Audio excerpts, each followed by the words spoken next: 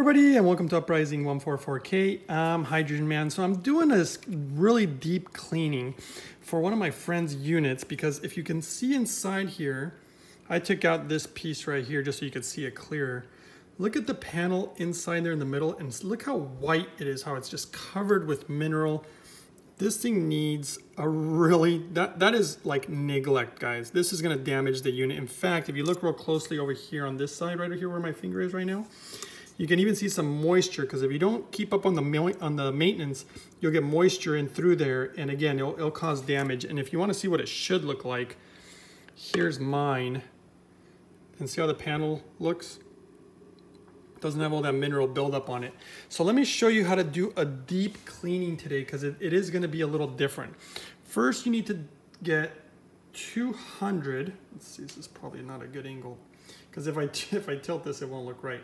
But basically 200 milliliters of water. And it can be tap water, it doesn't really matter to me. And then you would need 60 grams of citric acid. And so to get 60 grams, let's see here. This is what I'm gonna do. This is a citric acid that I personally recommend. I'll put a link down below just because it's 100% pure. A lot of the stuff made in China and whatnot, they do have other things in them, so I don't like to use them. And this one is really fine. I did a lot of research when I found this one. So in order to get 60 grams, I'm going to need to do about 4 tablespoons. And I only have a half one here, so instead of 4, I'm gonna have to do like 8 roughly. So I'll put 1.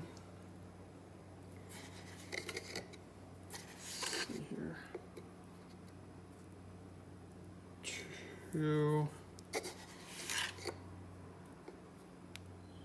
3, that's a lot. 4, 5, 6, 7, I guess about 8. Now this is because this is a half teaspoon. If it was a whole teaspoon, tablespoon, excuse me, tablespoon, then I would just do, it's basically about 4 tablespoons, guys.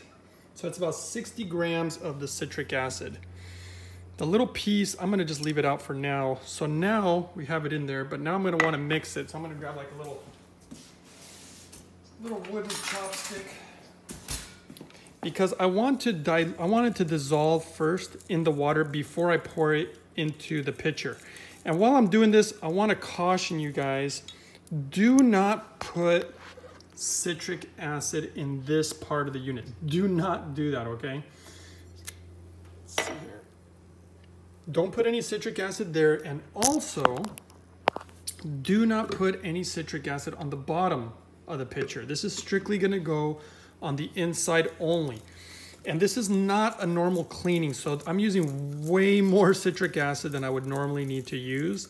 For normal cleaning, you use about 500 milliliters of water with 5 grams of the citric acid, and it can just sit in there for like 30 minutes or maybe an hour. It's nice to swirl it around sometimes, like swishing the water to kind of loosen the stuff up.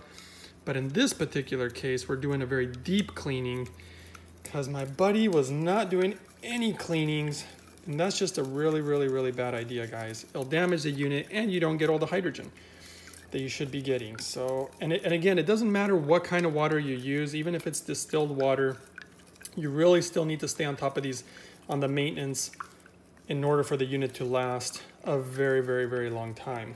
I would say it's kind of like doing oil changes for cars. You know, you really want to do the proper oil changes regularly. Here, hold on one second.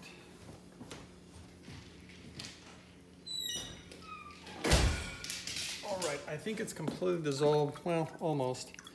I really want it to be really dissolved before I put it into the pitcher. Do not put any citric acid in the machine. Again, can't emphasize that enough. And that looks good to me.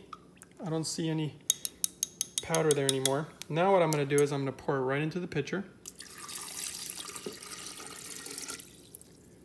And now watch what happens. In fact, you can see it bubbling. Let's see if you can see it. All these bubbles that are coming up. If you can see them there, yeah, you should be able to see them. I can hear it. It's dissolving all that mineral buildup. So what you're gonna do is let it sit for like half an hour. And in fact, I'm gonna set my timer. And then go by and swirl it around like this a little bit. And then come back and just check to see what the panel looks like. And then maybe in about another, 10 minutes, just regularly keep swirling it around. You can probably do this for about 1 to 3 hours, depending on how the panel will look. So all you gotta do is look at it. It's pretty much that simple. Another tip, do not put this back on the machine and do not run the machine with any citric acid in this. That will also damage it. What you wanna do actually is once you're done, you're gonna wanna rinse this pitcher out really, really good with regular water. Not 1 time, not 2 times. I would do it like 3, 4, 5 times because you don't wanna leave any residue of the citric acid once you're done with this cleaning. But I don't know if you can see it, but it's totally bubbling up here. It is really loosening up all that calcification. That is really, really going to work. But it's a really good idea to not let it get to this point. This is just way, way, way too far. Not a good idea, guys. You just have to do your citric acid cleanings, Sometimes it's once a month, depending on how much you're using the unit. Some people have to do it every 2 weeks. It depends how much mineral you have in the water and also how often you run your machine. I only have to do mine about once a month. See, you can see it loosening up there. I'm gonna swirl it around a little more.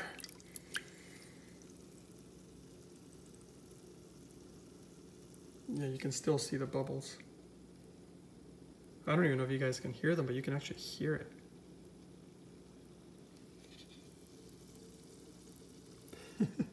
So yeah, that's how you do a deep cleaning, guys. I'm gonna let this thing sit here for, like I said, about half hour.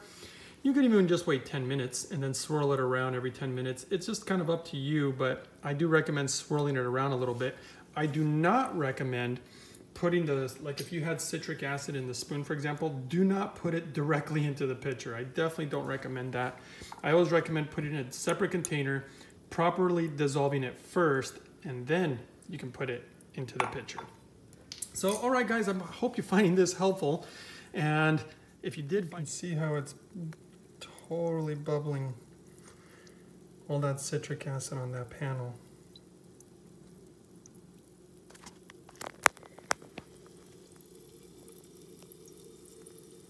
It looks kind of cool.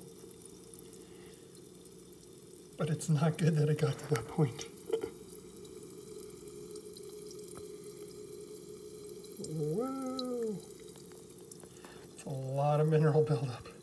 Alright guys, it's been about half an hour and I can look at the panel again. I can see that it's still bubbling, but I can also see, look how much cleaner the panel already looks. I can already see the difference. And what I'm going to do is I'm going to swirl it around just to try to loosen up any of that buildup again.